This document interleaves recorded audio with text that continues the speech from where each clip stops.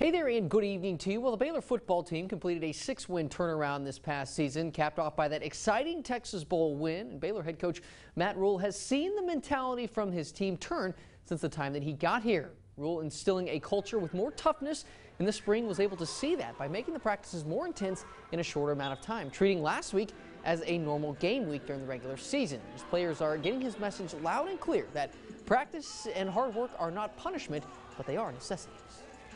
Like we came out on Friday, 6 a.m. 2 injured guys showed up at 5:59 for 6 a.m. practice yesterday.